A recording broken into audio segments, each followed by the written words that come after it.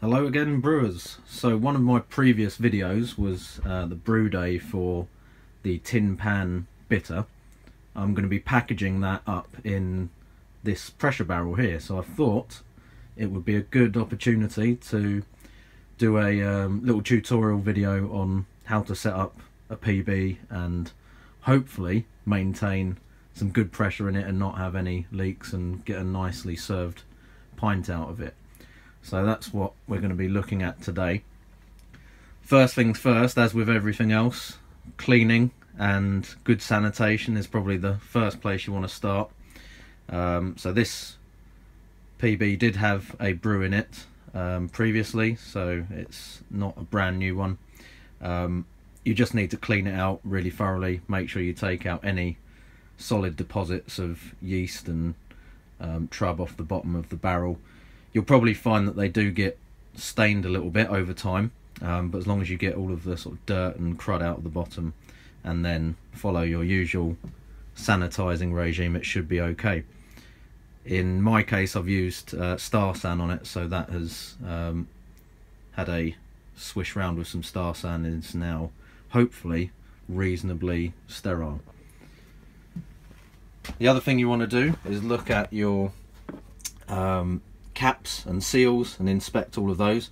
So this type has got the S30 valve on it, which is the one that you can connect up the Hambleton barred gas cylinders to if you want to top up the gas or if you want to force carbonate the kegs. On the top half you've got a rubber seal here. That is to relieve pressure coming out. Obviously if this rubber bit here becomes loose or is worn out, then it's going to freely let gas escape and it won't hold pressure.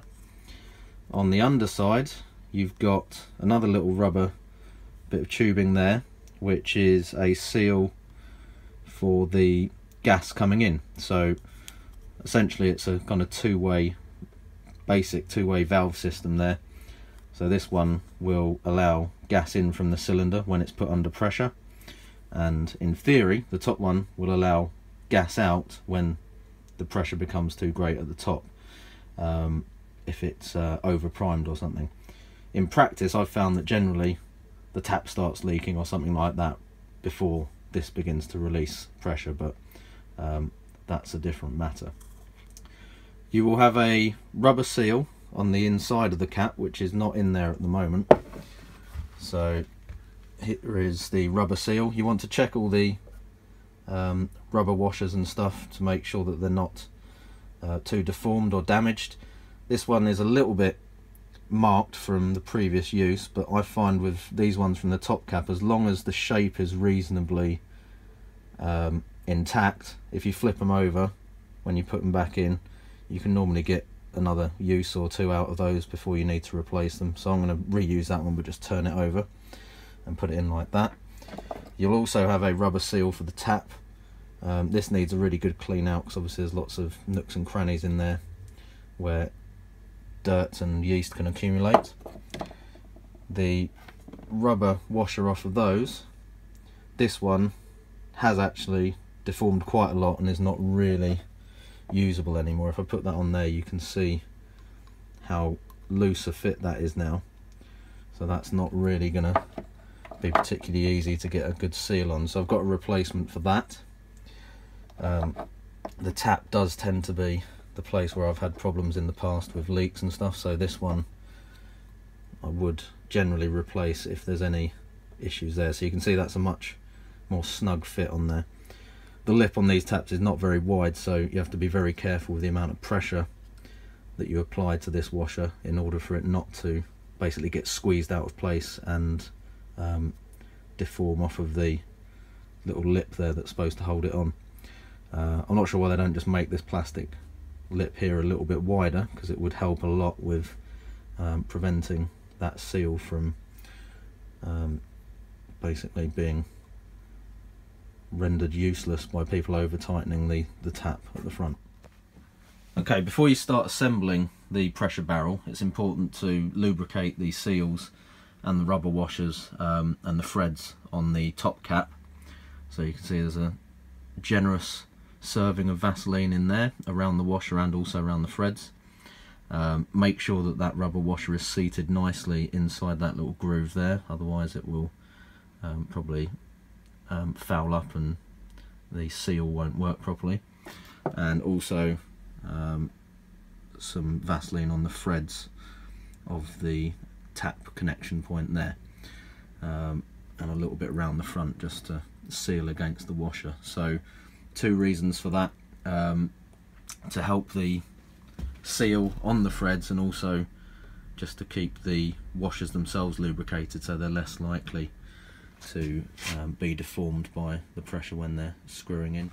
Okay, so just assembling the tap now, and when you're screwing this into place, just do not over tighten it. As soon as you see that washer starting to bite in there, you really don't want to turn it too much further than that. So it's quite a bit of Vaseline around that, but the washer is already starting to get squeezed out a little bit, even though I've just done that finger tight, and you could easily over tighten that thinking that it needs to be screwed in tighter and just pop the washer straight out of place. So yeah, literally as soon as you start to feel a little bit of resistance, then stop with that.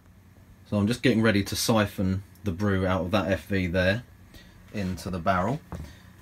Before I do that, I'm going to put the sugar in. So that is 60 grams of bog standard granulated sugar that's going to go into the PB, and then we're going to siphon on top of that.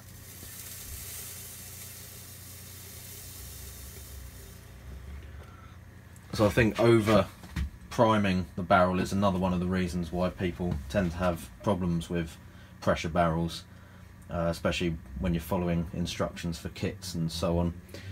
They will tend to suggest sort of 80 to 100 grams in some cases for priming, which certainly for pressure barrels is quite high and can easily result in the beer basically being forced out through the tap. I've had that problem in the past and lost quite a lot of brew for it just slowly dripping out because it was under too much pressure. So better to under prime or prime a little bit lower, and you can top up with a gas cylinder, or you can add sugar as you go along if it runs out of gas. So that's one good thing about pressure barrels. It's not a problem sort of opening them up and chucking a little bit more sugar in, which obviously doesn't work when you're bottling and so on. So again, just make sure that you've sanitized and washed your siphoning equipment properly. I'd just basically soak it in the bucket of Star San up until the point when I'm ready to use it, so that should make sure it's pretty clean and ready to go. Right, so there's the siphon up and running. Just make sure that it's not splashing into the barrel too much, so the hose is right down on the base of the barrel in there, and it's not going to create too much splashing and oxygenate the beer as it goes in. I've got one of these handy clips here on the edge of the bucket which just holds the siphon in place for me, so once it's off and running I can pretty much leave it to it until the last little bit, where I'll tip the bucket forward slightly to try and get the last dregs out. But yeah, that should be done in a few minutes, and then we just need to seal it up.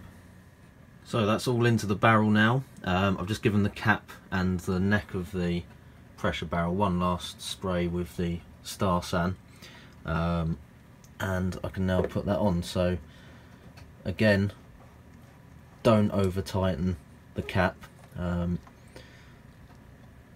If you force that rubber seal out of place, it's not going to hold pressure. So I'm literally just going finger tight, so about there should be plenty. Okay, you shouldn't be forcing it at all. And with this cap you can actually kind of see if the washer is seated correctly, because it's a little bit translucent, which is helpful, but if that starts to deform out of place, obviously it's not going to hold the gas pressure in there. So yeah, that is all done now. Some people do purge the cylinder, purge the pressure barrel with a gas cylinder. So there's one of the Hambleton Bard CO2 cylinders. I don't bother with that, I just keep that for if I need to top up the gas. I think some people believe that it will stop any potential kind of bacteria or whatever getting going if there's a layer of CO2 in, but I think that the sugar gets eaten up so quickly that it will form its own layer of CO2 pretty fast. You don't really need to worry about that too much. So that's just going to go back into the brew fridge, set at about 20.5 degrees at the moment, so a week or two in there to carb up, and then we should be serving some nice draft beer off of that pressure barrel.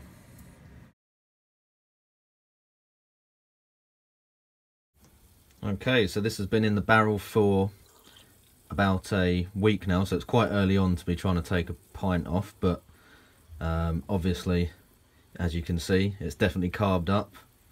Slow and steady wins the race when you're trying to get a pint out of a pressure barrel.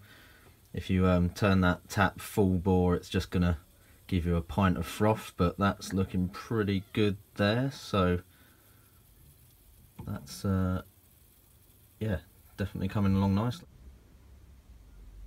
After a minute or two just to settle out, you can see you've got a nice clear pint there, so that's yeah, really pleased with the clarity of that after such a short time in the barrel. It's not really had a chance to fully condition yet, but it's looking really nice and clear. And just have a quick taster.